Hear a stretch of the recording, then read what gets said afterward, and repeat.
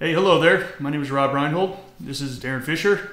And we've had a lot of our traders and the public reach out to us to ask us, what is Maverick Trading's take on the Netflix show Eat the Rich? So Darren, what is your take overall on the show Eat the Rich? I thought it was an awesome docuseries.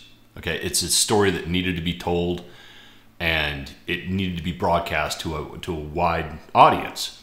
But in doing that, they missed a lot of key points that a professional trader, would key in on and I think would find really interesting.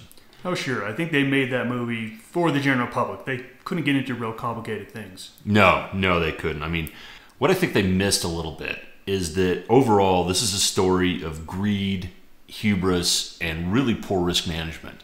Not only on the hedge fund side, but also on the retail trader side. Mm-hmm. I mean, that's the key. I mean, there was a line in that movie where someone was looking at it, and she said it just looked like a bunch of degenerate gamblers. And when you look at their activity, at their process, at just the I am right, the justification for doing this, you can see that there was no risk management there. No. And it was, I mean, that was really sad. I mean, you've got some people made a lot of money. The hedge funds lost a bunch of money, but then there were some retail traders that got burned on this as well. And it was just really bad risk management. Yeah. I loved early 2021. Yeah. Because I've been trading since 1997, mm-hmm. and I hadn't seen craziness like that since the dot-coms. Yeah. Since the early part of March 2000. Things were just as crazy then, and I thought, oh, I'll never see this again. Mm-hmm. And we saw it again, and actually, I think it was crazier. I think the price action was crazier in 2021 than it was in 2000. It was. And, I mean, we were talking about this before. This was not just a shotgun style, throw spaghetti on the wall type of trade. These guys on Wall Street Bets were very focused, and they found a potential candidate for a short squeeze, and the way they did it was just masterful. Absolutely. Yeah, people think this happened out of nowhere.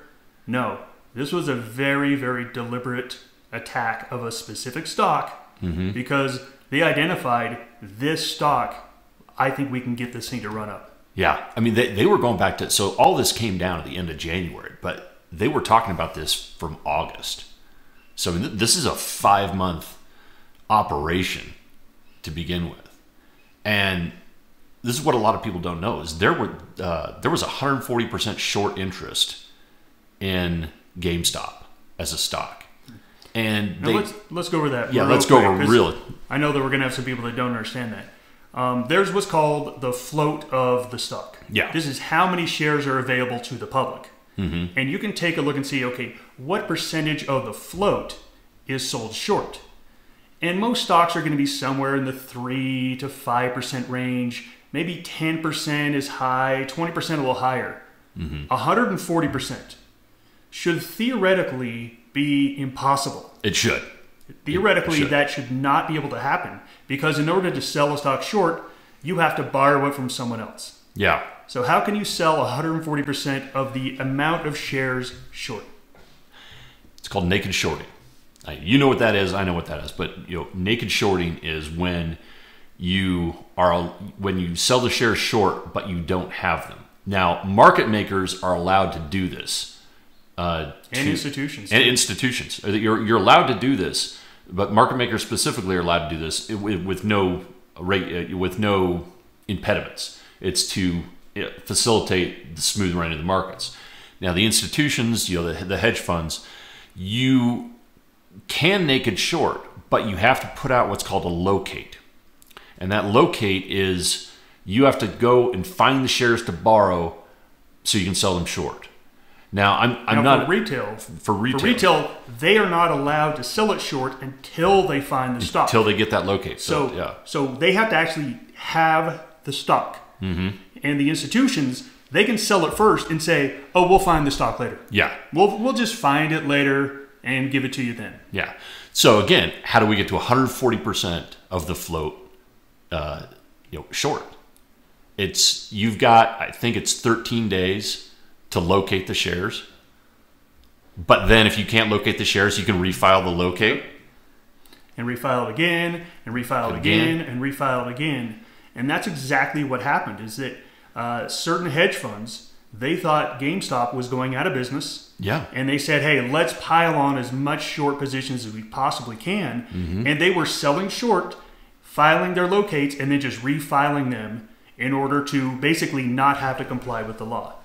So I love the Wall Street Bets guys. They saw this and they said, okay, if we can get enough people together to buy these shares, we can force these hedge funds to go back and buy those shares back, which will force it even higher. Yeah. So that's what happened. They got together and they got enough people on board and they started to attack that stock and instructing people, hey, go out and buy these shares.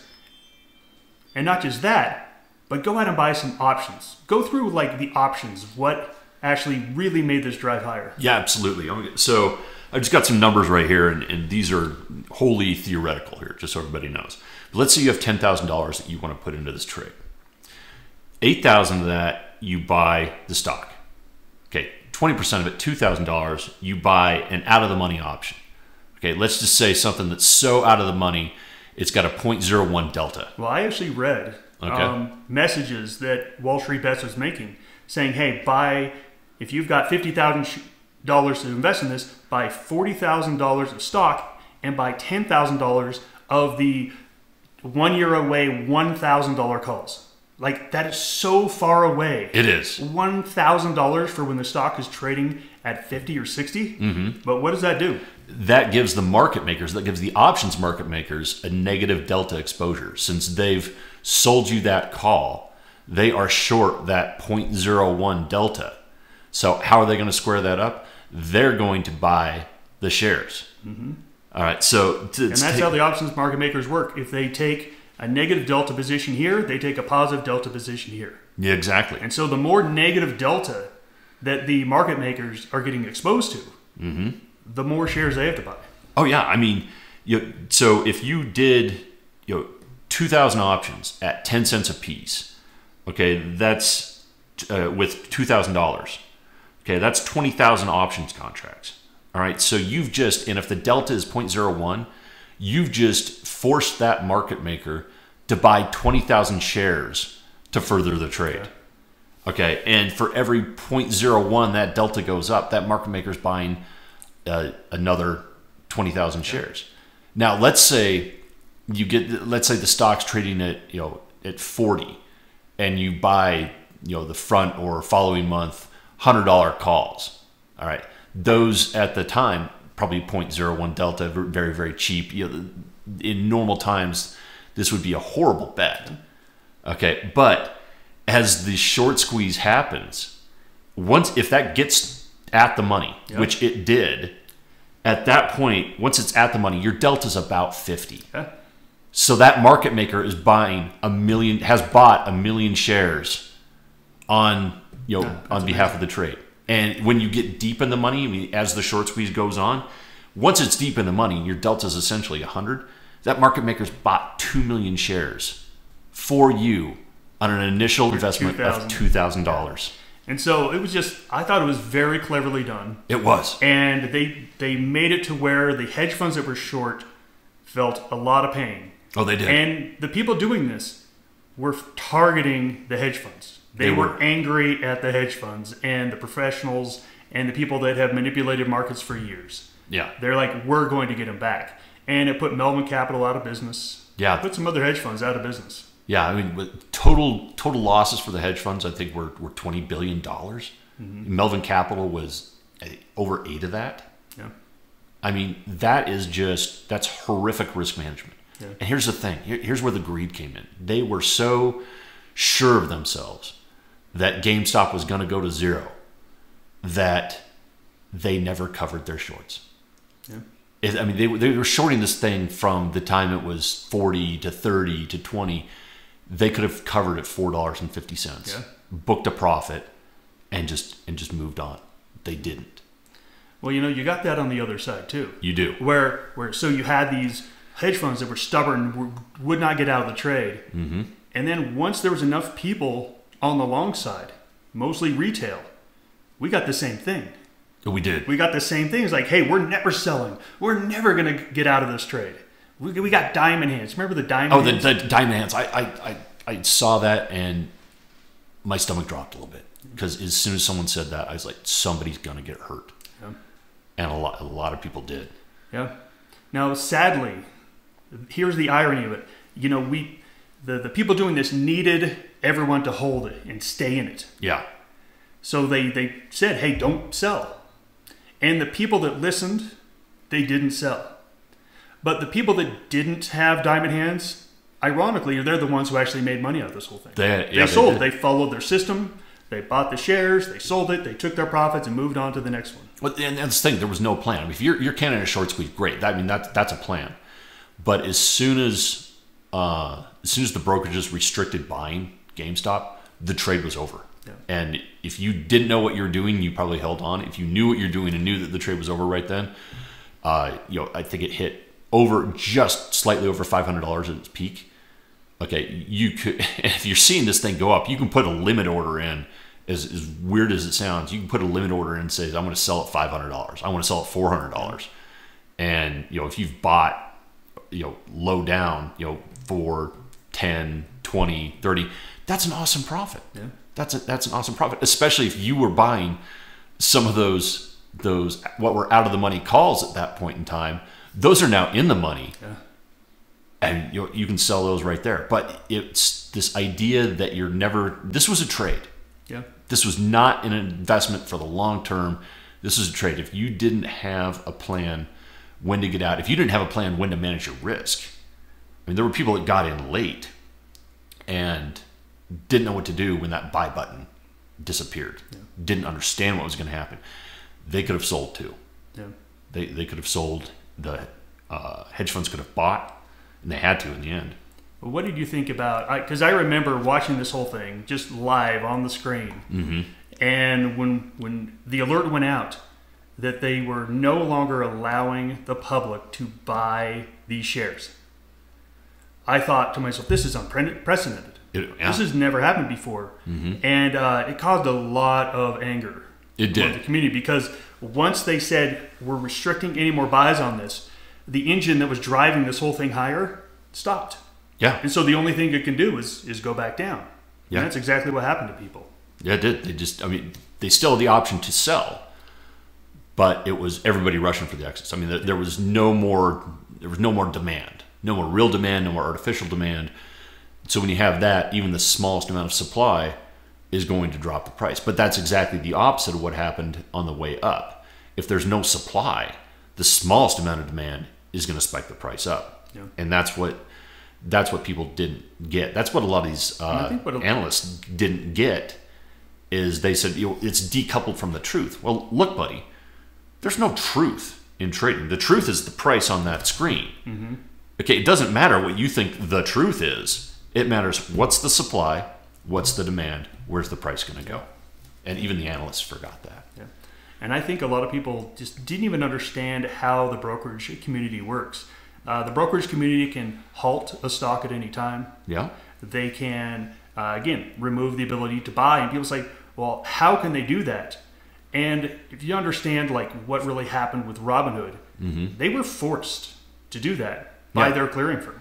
Yeah. They said pony up $3 billion overnight. And they don't have $3 billion. No. And so what happened was that they had to do it. Mm-hmm. The clearing firm really screwed over Robinhood. And by default, Robinhood screwed over all of its clients. Mm-hmm. But it was all to keep the system from collapsing, because it really could have caused some big firms to just collapse and go out of business. And Robinhood was highlighted because that's what a lot of these Wall Street Bets guys were using. But it was, it was systemic. It was systemic. I mean, when we're getting notices, and we use a professional grade brokerage, institutional grade brokerage, when we're getting notices that we're not allowing any new positions in GameStop, any new long positions in GameStop, we're like, oh wow, yeah.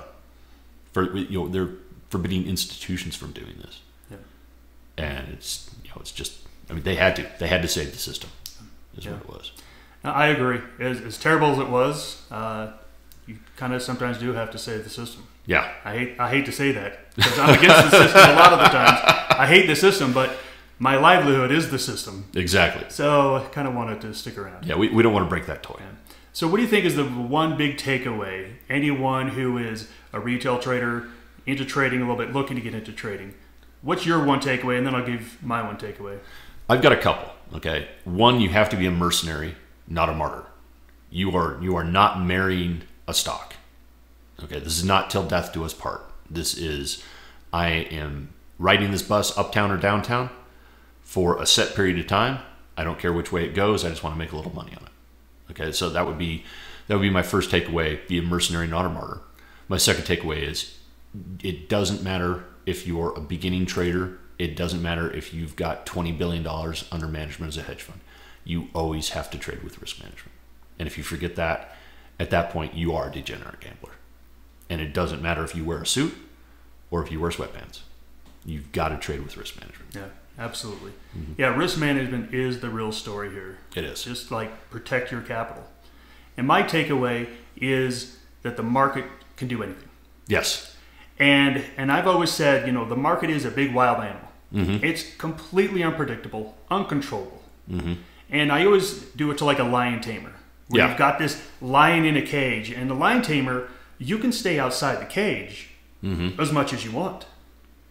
You don't have to get in the lion cage every single minute of every day. Yeah. So as a trader, we have to look at the market and say, okay, I don't need to be in there all the time. No. And your job as a trader is to pick the times you go into the lion's den.